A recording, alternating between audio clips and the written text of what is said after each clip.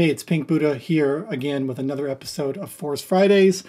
And today we're going to dive deeper into macros. If you've missed the other ones in the whole series, you can click up here to get caught up, as well as the two previous ones that I did on macros, Macros 101 and 201. So today's going to be 301, you guessed it.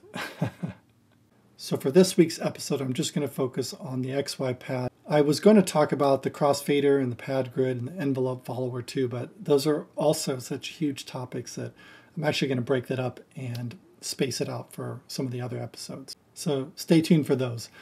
Let's pause here to talk about some pros and cons with regard to macros that I'm discovering in this process. One big pro is that there is so much control. The fact that you have knobs, the crossfader, the XY pad, this pad grid. So that's great. Lots of control. Now, some things that I feel like aren't really working that well. Number one is that there's no sort of effects racks that you can put onto macros. You can always save a template, but it'd be really nice to be able to drop something in there. But it does make for a challenge, and that's because number two big problem that I have with regard to macros is that when you are recording into the arranger, that it will not record any automation that you have going to effects on a submix or on the master channel, which I think is a huge limitation because it makes for a much greater programming challenge when you're trying to set up the macros, because now you need to put all the effects on the individual tracks. Sometimes you just want to have something like the beat repeat to go on everything. That means you'd have to put a beat repeat, that XY thing, on every single track and map all of them. And that's just not the sort of thing you can set up easily on a template. How a template works best is when you have things set up on your submixes and on your master track. Effects are controls that you want to pretty much use as a standard on whatever you create. You can put the individual tracks in and just route them to the submixes with the effects already set up and ready to go with your macros. But now you're not going to be able to record that into the arranger. So that just puts a big wrench into like what kind of strategy that you might use to set up macros and other things like that on the Force. The other big con with regard to macros is that you can't set up any sort of external device to be able to control them. Like if you had something like this, which I love to use with the Force, you can just plug it in through the USB to use these big fat pads. But these knobs, then you can't set those up to control anything. So that's really frustrating. All right, besides that, let's dive in to talk about a couple of these different things. Let's start with the XY pad. The XY pad, I love it. It's got a tremendous amount of control. So let me record a quick beat and tune here that we can play with.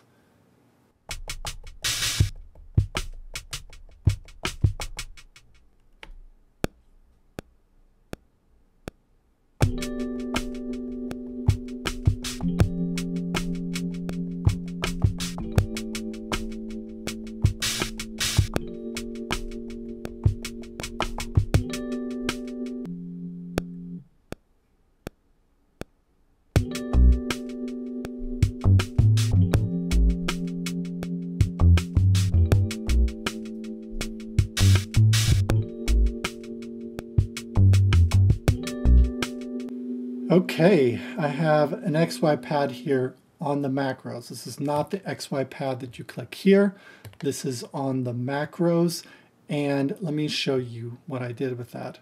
So one of the things that I wanted it to do, because I want to record this stuff into the arranger, is I had to go through and set up an XY pad on each one of the tracks. So to do that, I went to XY pad, I clicked here on track, and I inserted that. Well, it's not giving me the option here. I have another dummy track here I can use to show you. Actually, just set up another one to show how that works. I'll put a drum track here. Is that when you get to the XY pad, and you would need to do insert this onto this individual track. So I would click on insert, I could pick whatever one that I wanted to, and now that's going to insert that on the individual tracks. If I go to Mixer, you can see that. It's got an XY pad here. I actually put it on a couple different ones. I don't need these tracks right now, so I'm going to go ahead and delete them. And I set up the XY pad on this bass line and the drums, both of them, to be the beat repeat. So in order to control both of them at the same time, I had to go into the macros and then choose the X-axis. Initially, I had to go to Learn, go over to each individual track, click on the Enable to turn it on, then click on the X-axis, and then go over to the baseline one. Also, click on the X-axis and move that so that I come back here to the macros. And now on both the X and Y up here, it would be mapping to the XY on the individual tracks. If that sounds like a lot of work, it is. And this goes back to my major frustration, which is the arranger is not going to record any automation. I would much prefer just to put the XY pad on a submix or on the master track, route everything there, put it on once, and then just control it by the regular XY pad. Or one mapping from the macros to the master track where it has the XY pad. And I just do that once and I save it as a template. And any sort of tracks I put in, I just route there and it automatically works. With this method, if I delete something off this individual track, it's going to delete the connection the macro has, which means you have to program it all over again. I'm quite frustrated by this, if you haven't noticed. The one advantage with using the macros on here is that you can have multiple things that are controlled at the same time. And I did this tape stop on here.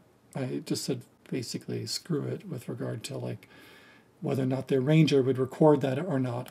I went to the master tracks, and on the submix number 1, I included an XY pad here that was just the tape stop.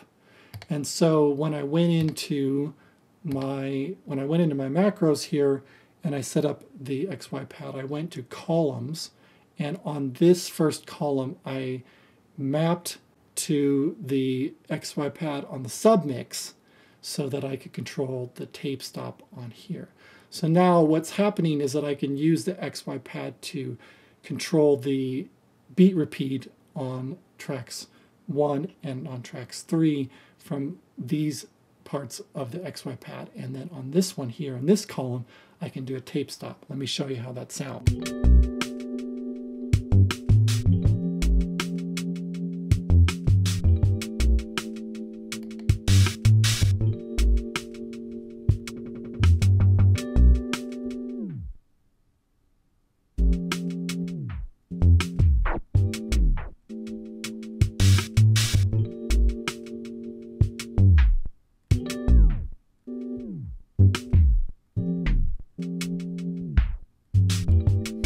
So to summarize, I think the XY pad has a tremendous amount of potential to it. It's a little bit of a beast to program. You're going to have to memorize what you programmed it to do, and especially if you consider there's 4 XY pads and macros. I mean, God, that is a lot of control. I really can't see myself going through and programming 4 different ones with all sorts of different nuances and trying to remember what that would be, unless, again, it's going to be on something that's on the master track or it's on the submixes, and it's going to be the same for every single 4 session, and I just come to memorize it. That would work great, but you're not going to be able to record it. So anyways, that concludes today's Force Friday talking about the XY pad. Next week, we're going to talk about the crossfader on here, and then the pad grid, and then the envelope follower. Like I said, there are so many different versions for this because there's a lot to cover. I was originally going to put them all together, but I think it's better if I spread them out a little bit.